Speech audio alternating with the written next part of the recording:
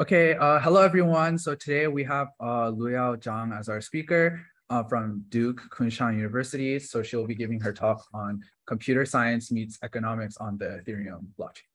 Yeah, so I feel very delighted to be here and to share with you my thoughts on computer science meets economics on the Ethereum blockchain research. The thing I will be talking about today actually inspired by CMU pioneers. So how many of you know this person on the right-hand side? Oh, yeah, it's right-hand side. Oh, his name is Herbert Seymour. I know him when I was doing my PhD dissertation on bounded rationality and mechanism design. He is actually almost the first person who defined what is rationality in terms of kind of like substantial rationality in economics. So basically in economics, substantial rationality is something like you can have epistemology rationality that for the correct belief of the world, and you can also best responding to your belief. So that is the notion of rationality in economics. Bringing bounded rationality, like people can't be perfectly rational, into economics and on Nobel Prize in economics, especially for organization management. And then he bring this concept into computer science, become the father of AI, and he also Turing Awards. So he has been kind of like a big inspiration of me to connect computer science and economics, because both fields study things that are made up. Study things that are artificial, like economics, we make up the system we studied, we want to make it better. Computer, it's the same, we make up the system. And then many of you, those two people on the right-hand side, probably that's more familiar. So I yesterday I was asking, like I found like all your email has this at andrew.smu.edu. Yeah, so he is also Andrew. So I think those two people, they are doing the great thing by connecting academia to industry. I think that's also related to the connection between computer science and economics. I was talking to Andrew, like I have a paper in game theory proposing new solution concepts forthcoming, a review of economics and statistics. So for economics theory, we need to have a notion of game theory that can model people's behavior, and also we hope it exists. But that's it. So it can model people's behavior, can predict people's behavior and exists. But in computer science, we care something like its computational efficiency. We can calculate it, the equilibrium in polynomial times. The second one is very critical for its practical use. And the first one is something like a foundation, like it must first exist in order for us to calculate it. So the founders of CMU, they connected the academic industry. It's something also the thing that inspires me to found NPO in UK. Okay, so today's talk, I will be talking about the answers to 3 general questions. I think it will fit our lab's interest because all of you are working in different directions. But I will also use one of our papers forthcoming at ACMCCS as a reflection example. So we don't just talk about something that's too metaphysics.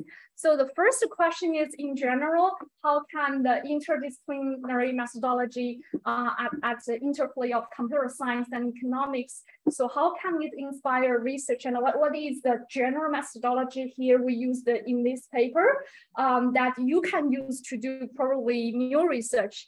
The second one is how the approach can be applied to study mechanism design on Ethereum blockchain to really get some data to get your hand dirty and answer real world problems. Finally, I will also get the research connected to the most recent interdisciplinary research and something talking about the future research directions. It will also include some of Eileen's work.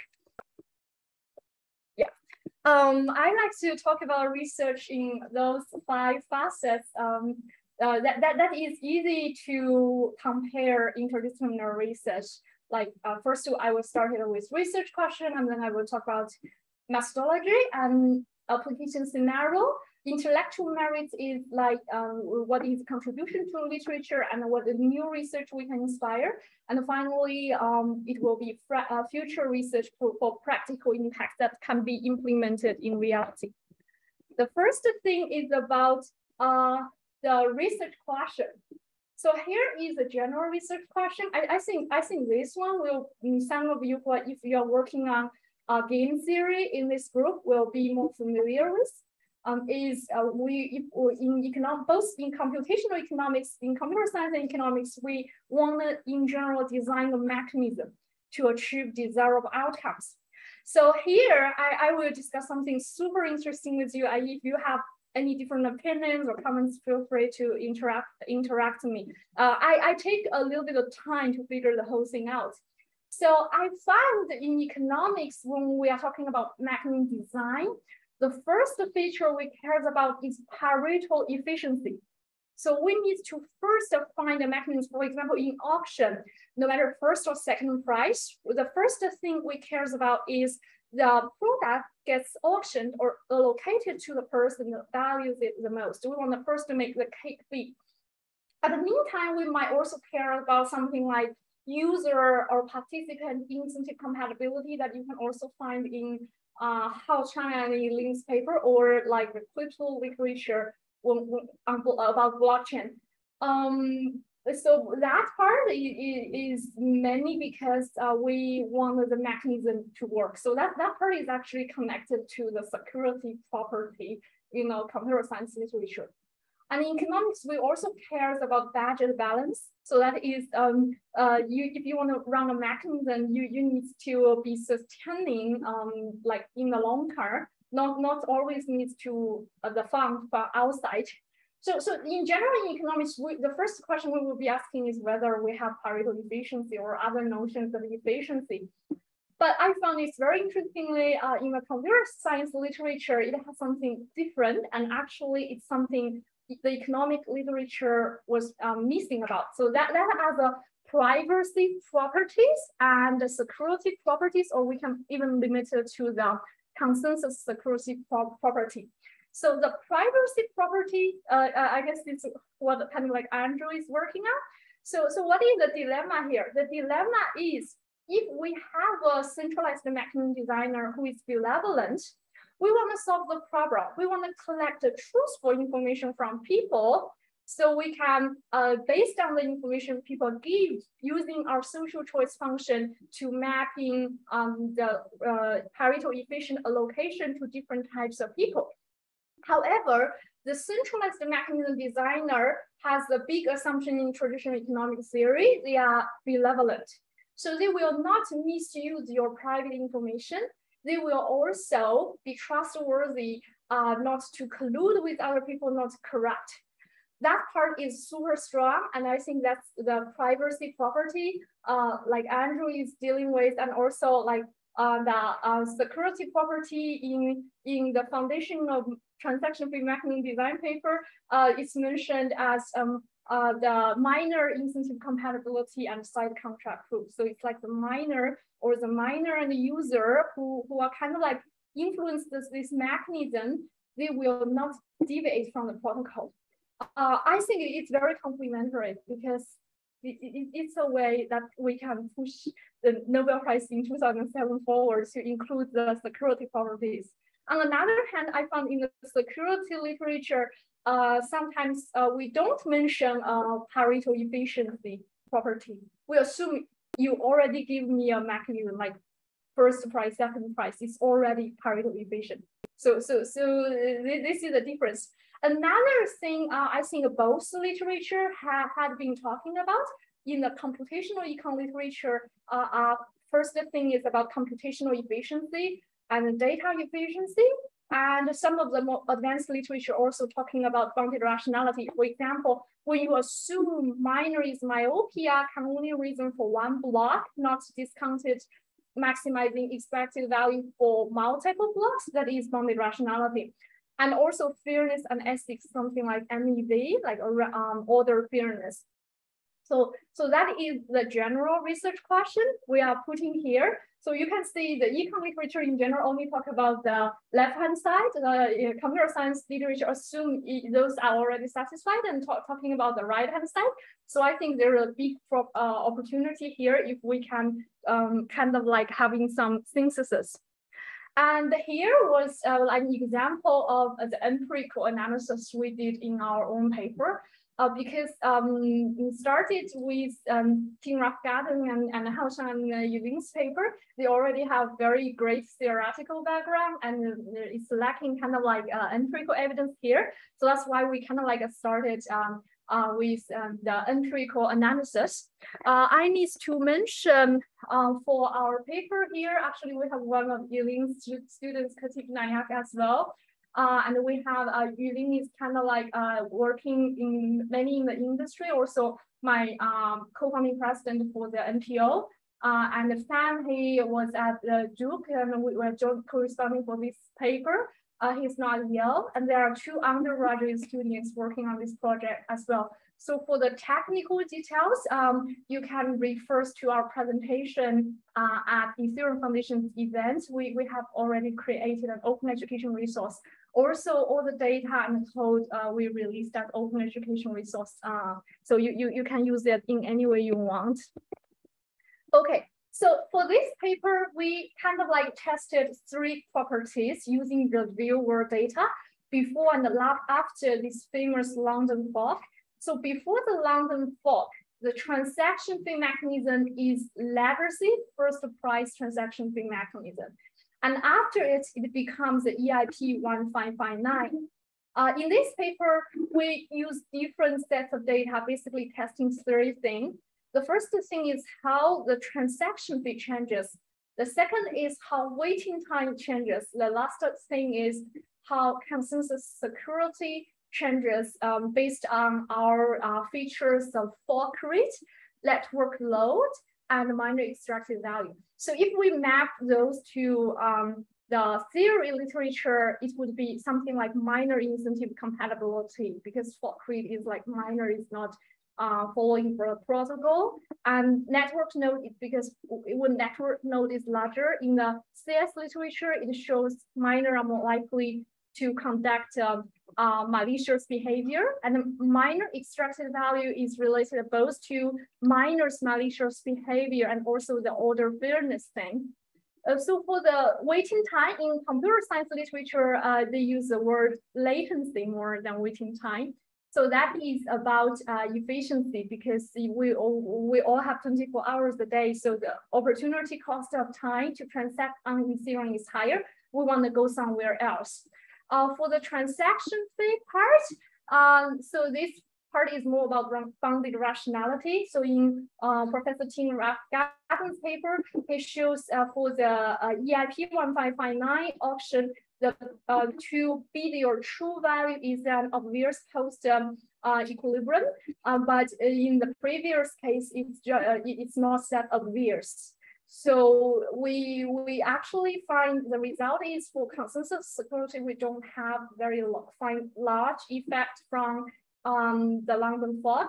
And for the first transaction fee thing, we confirmed Tim Raffgarten's results. Like we indeed have like smaller intra-block differences of the gas fee, but the gas fee did not decrease too much because it's not the London fog was not a solution for scalability. And the most interesting result that none of the previous theory had any prediction on, and we find innovatively is we found like the London fog actually significantly reduces the waiting time. So here is kind of like a reflection to mapping what we studied in this paper to the general research question at the intersection of computer science and economics.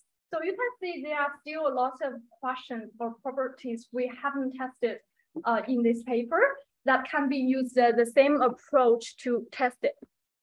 And now I will come to the methodology part. So what is our methodology? So here is, I would love to share the slide with everyone so it could even be larger. So here is kind of like the methodology for my research agenda on CS econ blockchain research. In general, here's my philosophy. I will go from induction to deduction. So first, I will be asking what are the design features that affect the efficiency and fairness of mechanism design on the blockchain and how? Well, I don't quite have any clue, so we hope we could have data analysis on those natural experiments, such as the London fog. So to find some clue, for example, this time we find that somehow this, from the data, we find that the London fog significantly decreases the latency or the waiting time or the latency. So this is not described by any theoretical literature. So to find this result will help us know the latency or waiting time can be affected by some changes in London fog. So we want to study it further and further reduce the waiting time. So, and afterwards, part two is we will do the theory to try to find a theory behind it. And part three is we will run controlled behavioral experiment to see whether the new mechanism we design actually works with real people or human AI agents before we implement it in larger scales on the blockchain. So that's in general the landscape. So we do empirical policy analysis, and then we initiate the insight to have a theory model to design a new mechanism. And then we get behaviorally tested before the real world implementation. And then we go back to part one again. So for this paper, for example, it belongs to the first part. And now we have another continued project understanding waiting time in transaction fee mechanism. So that would belongs to part two, or we will even have part three. A question. So what's the definition of waiting time? Oh, waiting time definition is when the transaction first appears in the mempool and the time between that and the time is recorded on the blockchain. And so you have like live nodes among the Yeah. Your students critique and find they run 4 different nodes to record the time. The kind of like transaction first appears in, let's say, Los Angeles or 4 different nodes, and we pick the earliest one. So that is actually a very important thing, because if we collect the data on Etherscan, we find 50% of the waiting time is negative, because Etherscan did not run enough nodes so that we can collect the earliest appearance, because there's so many nodes running and so many mempools. I guess, like, did you like before and after the fork, like did the average number of transactions, like, did the block size change? Like, I wonder, can you normalize this back to block size? Like, let's say the block size are the same. The average block size is the same. So before, not the same. So it's like before that, it's like 15, right? So after that, it becomes flexible. So the maximum becomes 30, but it can be, the 15 is the target. Yeah, I guess that's why I'm asking, like the metric is more meaningful if the block size, the average block size is the same before and after the fork. Yeah. The waiting time is longer just because the block size becomes smaller, and that's like a natural thing. But if, let's say, the block size is the same and the waiting time is that may be like something related to the, there's like essentially some kind of queuing effect related to the mechanism design. Yeah. I think this is a great critique. We should definitely check the robustness. So I think you are mentioning is we can definitely forever increase the block size and it will reduce the waiting time. But how about like we keep the unit block size and see what's happening, the average block size? Yeah, I think if you somehow normalize the block size effect, which is kind of like service rate. Okay, I got it. And then you are actually studying the queuing effect caused by the mechanism design. Yes, sure. We did not test it. I think it will be interesting to test it. The reason is because before it's fixed, the maximum block size is fixed. After it's flexible, so it could be still decreased. It's just that we did not test. We did not know more. But I guess it would at least be helpful to know like whether the average block size roughly the same. Is it because of a capacity issue, or is it because this is a queuing effect? Yeah, I think that's a great point. Yeah, cool, great. Yeah, that part is the part we did not kind of like test. Okay, so now I will get to the methodology part. This is from economics. So here is a brand new opportunity for all of you. All of you can use this methodology to study any policy changes on blockchain. The reason is as follows. In economics, there are three things you can do. One thing is descriptive analysis. It's like you have a data set, you just describe it afterwards. What is the story? The second thing is actually a field experiment. So that is if you want to study the policy of intervention on providing the kids more education resources to go to the school. In general needs to apply for huge funding, go to India, go to poor places and do the research. So both the research I just mentioned, they had all Nobel Prize in 2002 and 2019 for their contribution. So here the trade-off is between the internal and external validity. So if you run lab experiment, the subject are college students, people will argue that it will not work in reality. But if you run it in reality, first it costs a lot of money. And another thing is it might not have causal effect. It might be so confounding, might be all other factors.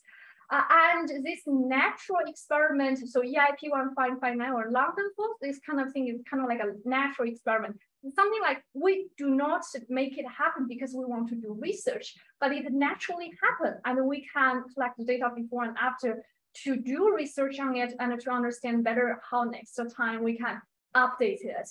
So we do not need to apply for funding to provide the incentives for people to play on the Ethereum blockchain before and after, but they are playing there. So that's why it's called its natural experiment. So this natural experiment have three great properties because of blockchain. In the past, natural experiment is still difficult research to conduct because first, it's unpredictable. Like you only after COVID has happened, you realize you should have collected data before and after COVID to study certain kinds of like research questions. Also, you need to apply for this IRB kind of thing because you need to use human data. And finally, the data collection or data validity is very difficult to check. So right now, because of blockchain, all the data like we do analysis on is already on blockchain, is transparent, so everyone can query it. Also, because of the asymmetric cryptography on blockchain, we don't need to apply IRB because people are de-identified already. You don't know who are the persons behind those transactions. And finally, the data collection process is also automatic. So blockchain do not need us to program things to collect the data. So that brings really saving the research cost and also time cost on applying for IRB.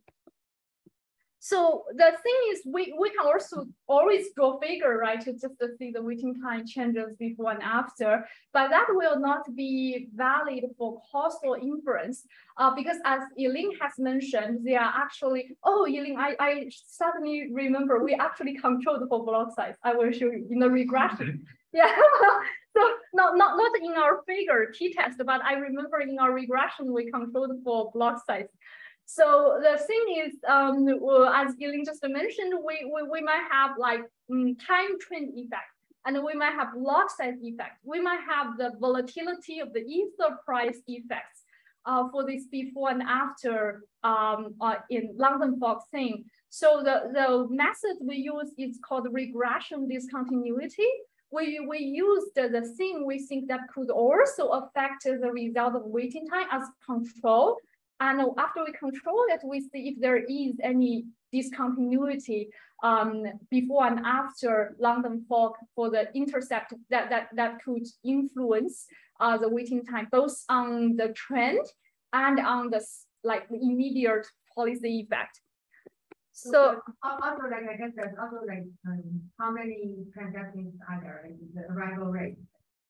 So those will affect the waiting time. Like there are several parameters that would affect, like even other things being the same, like the arrival rate, the service rate, like all these things. You do account for normalize those factors too. Yeah, let's see. It's the next slide. Yeah, so let me first define our data, and then we can check with Yilin what other features we have control. If there are features we haven't controlled, probably we can do a robust check in the next paper, because this paper is already accepted. So the first thing is the random fork happens on August 5th. So we have the data before and after that to conduct a robustness check. We also have so we have 70,000 blocks before it. And then we wait until the adoption rate is about 20%, so we can have a more obvious test. We collect the post-EIP data also for 70,000 blocks. And for secondary, follow-up robustness check, we collect 395,000 blocks, even after that, to see if there is a obviously change.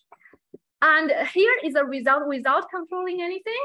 And then I will also see the result for after we controlling, using the causal inference method. So without controlling anything, first result would be the waiting time is significantly decreased by 49%. If we just compare the pre and post EIP. If we also consider the robustness thing, it's still very large, 41% deduction. And now let's check what other thing we had control. So we had controlled for the block features, including block height and block size. And the exchange features, that is return of investment and the Ethereum 19 block moving average volatility. So we control those features. Yeah. What do you mean by control? With all of these numbers, you can only interpret it if you describe exactly the experimental methodology. Otherwise, these numbers don't mean very much. Oh, well, control it means in the regression, the significance on the waiting time deduction we observe is when we already consider those effects.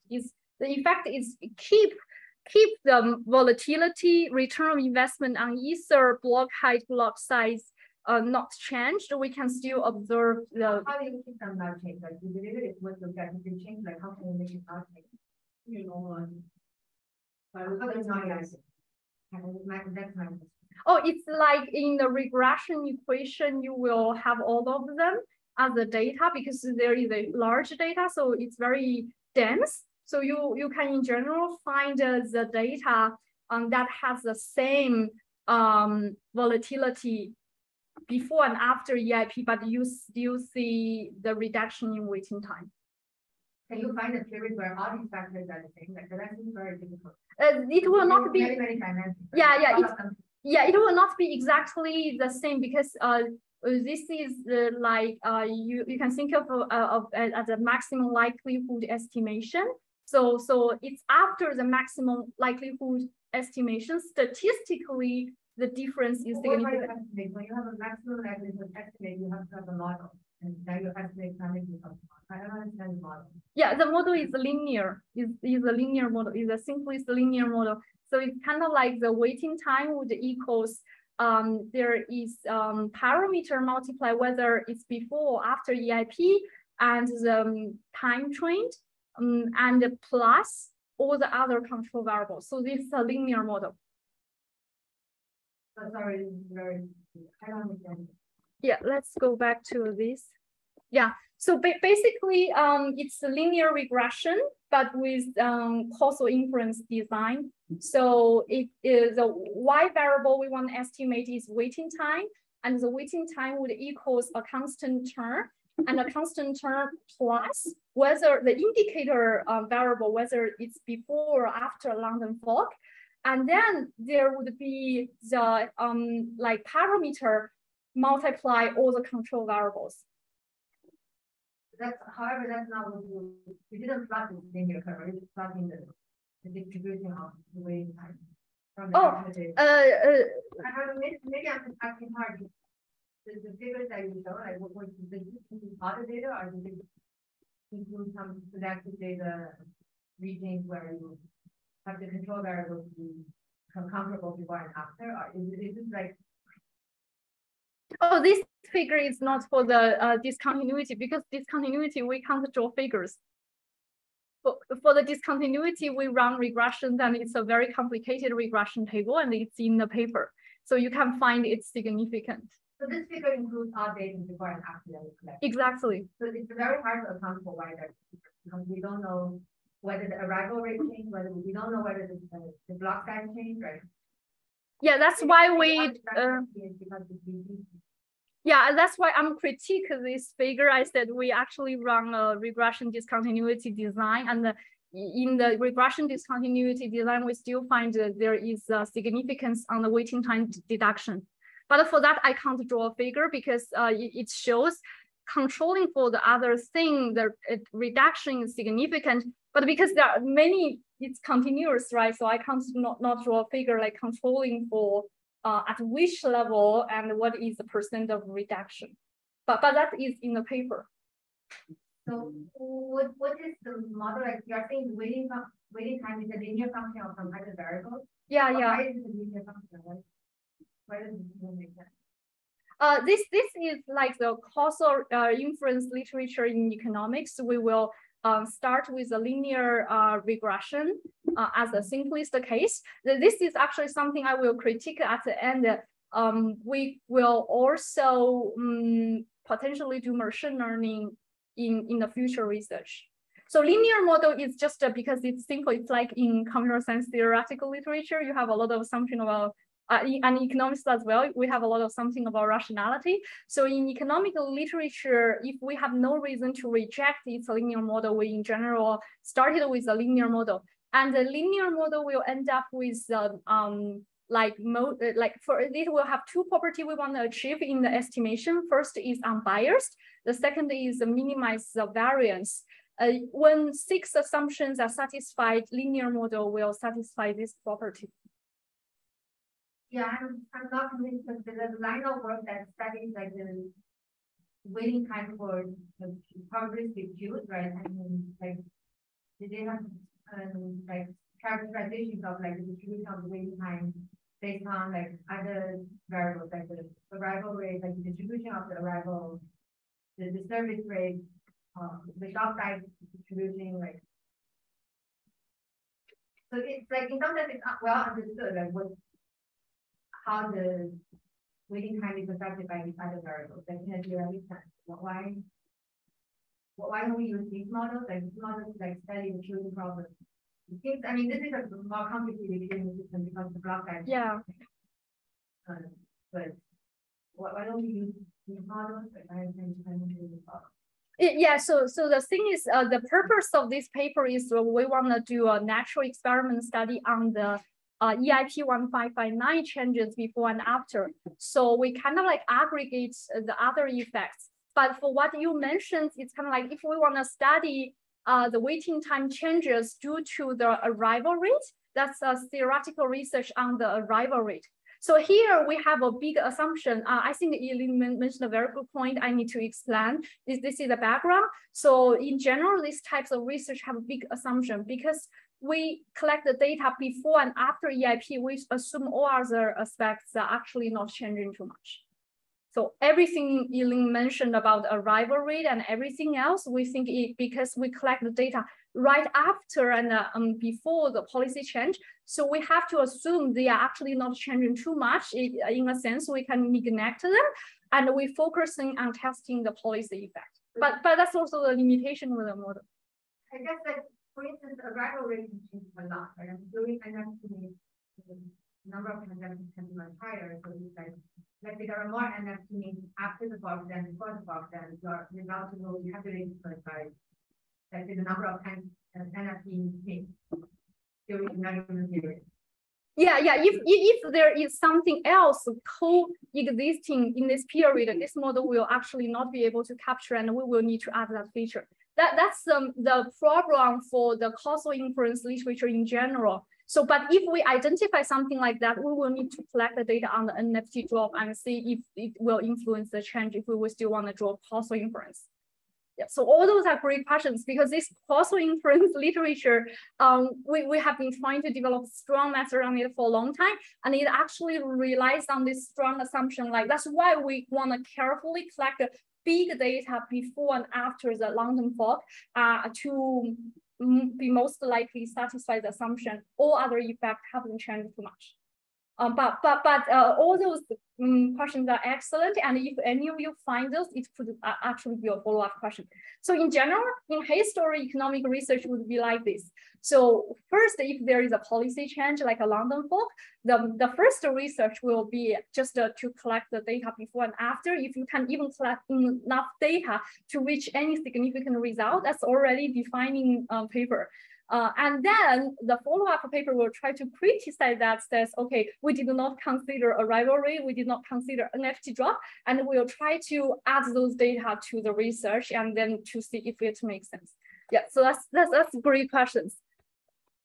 And then, so for the literature, so this is connected to, so I think many of you should already be very familiar with the consensus literature and crypto literature in computer science.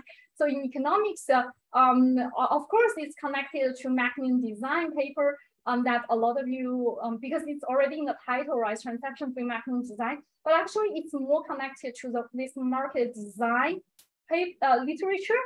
In terms of market congestion, because we are testing the waiting time. So as Yilin mentioned, the arrival rate paper and the queuing theory is kind of like the defining papers. Also something called kind of like batch auctions. All the papers in the mechanism design that has been used to study market congestion. It's not completely applies to the blockchain, and that's actually what we are trying to doing. So we are trying to having a new model that can model the waiting time on the Ethereum blockchain when we have EIP 1559 to trying to have a theory on that. So now I will be talking about this connection to the most recent literature. I will also be criticizing our own methods as well. So the first thing is you can apply the same methods to study different application scenarios or features before and after EIP. So the first thing would be decentralization. Our paper actually, that paper is more about the 5 different kinds of definitions of decentralization and other case, but we have a small part on testing whether the decentralization level before and after EIP 1559 gets changed. And something else is like the network features. So like there are a lot of network features such as core power field analysis. So in one of our papers, we'll find the major cores are actually Coinbase and Binance in Ethereum blockchain. So we can also find whether before and after EIP, the network feature gets changed. So a recent paper from this Professor Chongning, so he's in finance, like very active in the fintech space at Cornell University. So he did something pretty interesting. He found the 3 things. One thing is for the miners centralization, and another thing is for transaction, and another thing is for financial inclusion. He find it actually on the Ethereum blockchain, it's quite centralized, but EIP 1559 helped mitigate it by redistribution of wealth, by burning the face of the miners. So that the Hayes paper actually used exactly the same methods we used in this paper. And finally, you can also use this paper to study attacks to see if before and after EIP 1559, the attacking has changed. So for the 2 papers I cite are very closely related to waiting time because their attacks they are trying to manipulate waiting time. The EIP 1559 is like this. So you will compare the block gas use with the target block size. And if it's larger, which means right now there are a lot of demand, a lot of our rival rate is high. So in this case, you will adjust the base fee to be higher to decrease the demand so you can move back to target. So the way to manipulate, you can actually manipulate it, or you can manipulate the waiting time as well. Is you can kind of like try to manipulate the block gas use. So if you manipulate the block gas use, you can manipulate the base fee. Because I can just as a miner, I can put a lot of transaction to make the system believe now there is high demand, so it will adjust the base fee to be higher, or the other way around. The same thing with manipulating the waiting time, because you will just try to make the system believe right now, kind of like the blockchain has kind of like a difficulties of calculation, right? So you make the block time a little bit later, and then it will adjust the difficulty level. So the different attacks that's related to the waiting time can be tested as well. So those papers are listed here. So they are also about the different aspects that might be affected by the London fork. And the same empirical approach can be used to test whether those features can be changed. Another related work is the theoretical work from Hao Chan Yiling's paper and the Tim Rathgardens paper. So both paper super interesting. I had already planned for Tim Rathgardens paper. Our first result confirmed with him that EIP 1559 indeed somehow make fee estimation easier, so people are not having the huge fluctuations in the price. So here the connection to Yiling's paper is very interesting. So in their paper, there is the impossibility theory that shows when the market is congested, so it is mapping to their paper, when the block size is not infinite, is limited. So when market is congested, oh, there could be an impossibility theory. So here our result is focusing on the waiting time. So we are thinking of how we can further reduce the waiting time. So to further reduce the waiting time in a new project, here is our clue, and that might also help mitigate the problem of impossibility theory in their paper. That is, right now, the EIP 1559 is very exposed. We need to first already have a market congestion such that the block gas use is higher than the target in order for the system to adjust, to raise the base fee and adjust the demand. And so we can adjust it to the target. But in this case, it will cause two problems. One problem is the waiting time will be already high in that period. Another thing is it will happen, the impossibility theory, either to have like user incentive competitive problems or the other problems in that the three properties cannot satisfy together. So here, what we do is we can use methods of unchained historical data to predict the market congestion in advance and to adjust the base fee high in advance, so it would not have such a higher demand in that block, and it would just not happen. And in this case, somehow we can potentially forever satisfy these infinite block properties in the new mechanism design and not go around the impossibility theory. Because in Ethereum blockchain, also transaction can be canceled at any moment. So we cannot assume the existing method to go around the impossibility theory. And the thing that's also related to our problem I just mentioned is the problem of market congestion, latency, waiting time, or scalability. So right now, the solution, like from Ita's paper, is focusing on the layer 2 solutions. And what I just mentioned is kind of like a possible base fee adjustment mechanism that are focusing on the layer 1 solution.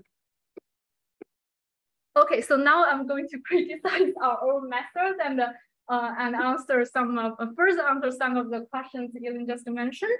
The first thing is about methodology. So our methodology here, moving forward. So first, this is not kind of like we are not doing great. It's like all economic literature now, in most of the economic literature are using these methods, and we want to do something better. So there are two ways we can do better. One is, this is mainly led by Susan, Essie, and W. Invens at Stanford University. So they are doing something like machine learning plus causal inference. Because we already have big data, so we can actually embrace these methods. So I'm kind of like teaching a course machine learning for social science using this method, and plan to use this new method to study the Ether 2.0 upgrades. So for machine learning methods, it will be able to go beyond the linear model to try different kinds of nonlinear models that might fit the waiting time and other variables like relationship better. But in any case, this is an empirical testing approach based on empirical data. So we will not calculate the precise relationship between them, but it will tell from the data what is the best relationship. So machine learning will go beyond the linear model. So machine learning includes the linear regression model, but it can go like a support vector machine, a neural network, and it can test whether all the different kinds of model works and combined with causal inference. The second thing I want to mention is on Ethereum blockchain or any blockchain upgrades, actually it's fork. So it's a fork, it makes the process self-selection. For example, even after London fork, actually you can still choose to do the legacy auction, not necessarily go to the EIP 1559. So this makes the causal inference analysis relies on another assumption. We can develop better methods to see if it satisfies it like this. We might suffer from a selection bias problem. So that is the people who self-select them to EIP 1559 might have certain features to make EIP 1559 has lower waiting time. But that's not because of EIP 1559 if we keep the same group of people. So that thing is not saying we must be wrong. It's just using the existing method. There is no way to know whether it's because the people self-selected them into EIP 1559 has a certain kind of property that they just have lower waiting time because of their participation, or it's because of EIP 1559. Right now, we cannot reject it. So we are not wrong, but we are also not showing, we exclude this case.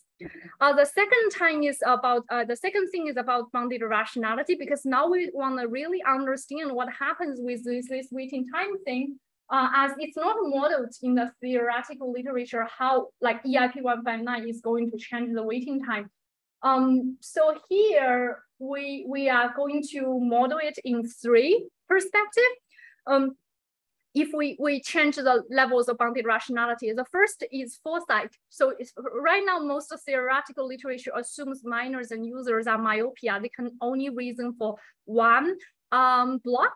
So here is we can go beyond the 1 block, because for miners who have large kind of like computing power, so if you have alpha probability to become the person who record the transaction for the next block, so actually you can reason for multiple block and see what is the expected discounted utility. And another thing is hindsight. So hindsight is we can actually learn from off policy and offline reinforcement learning from on-chain data to see what is the factors that were actually affecting the waiting time before we can have a theoretical model. And the last thing is the insight. So we can think of the innovative strategies on the blockchain that's kind of like doing the malicious attack. That's changing the waiting time. So there are some paper on this, and I think like the Avid, they have a latest paper finding an attack that can be changing the waiting time. So we can also apply this to the new application scenario. So the very latest scenario you want to do is the Ethereum blockchain 2.0 upgrades. Also, there are a lot of smart contract upgrades on Ethereum blockchain. Another blockchain I want to mention is a blockchain called Internet Computer. So it has a different upgrade system. It's called neural network system, NNS. So which is a voting system for the whole blockchain to do upgrades. So whenever it's there are all public data on it, we can study how it's going to change the different properties of blockchain.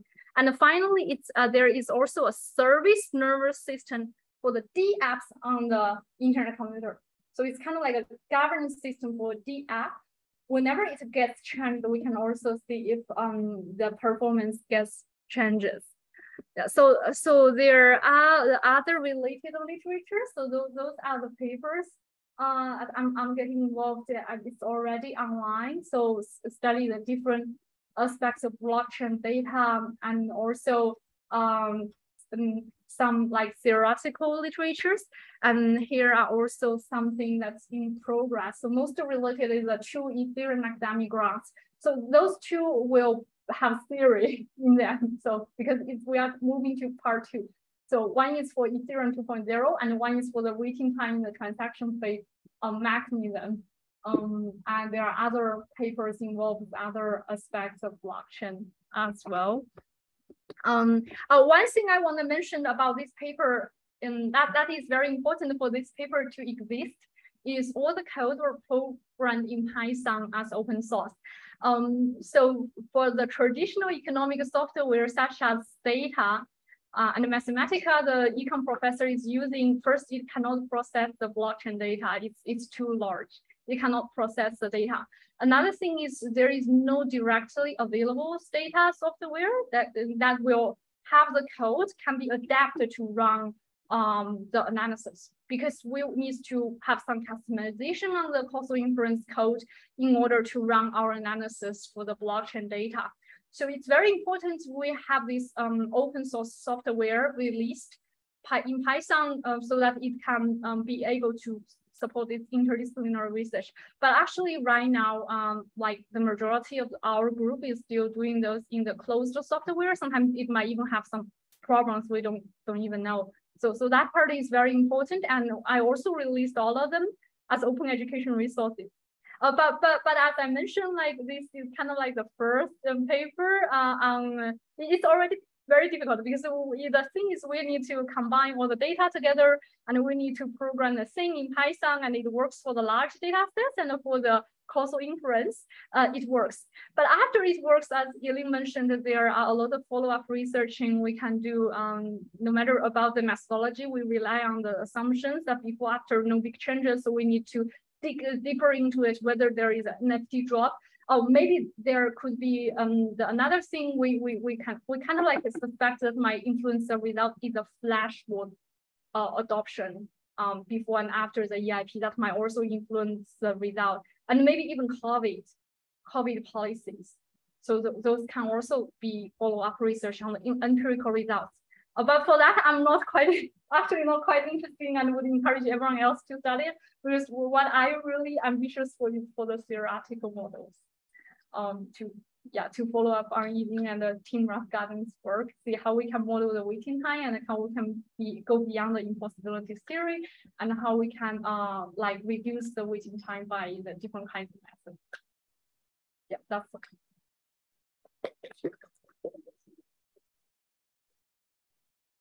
Do you have any questions?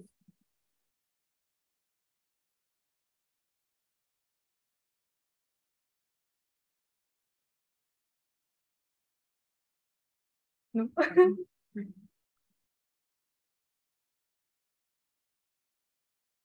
No questions?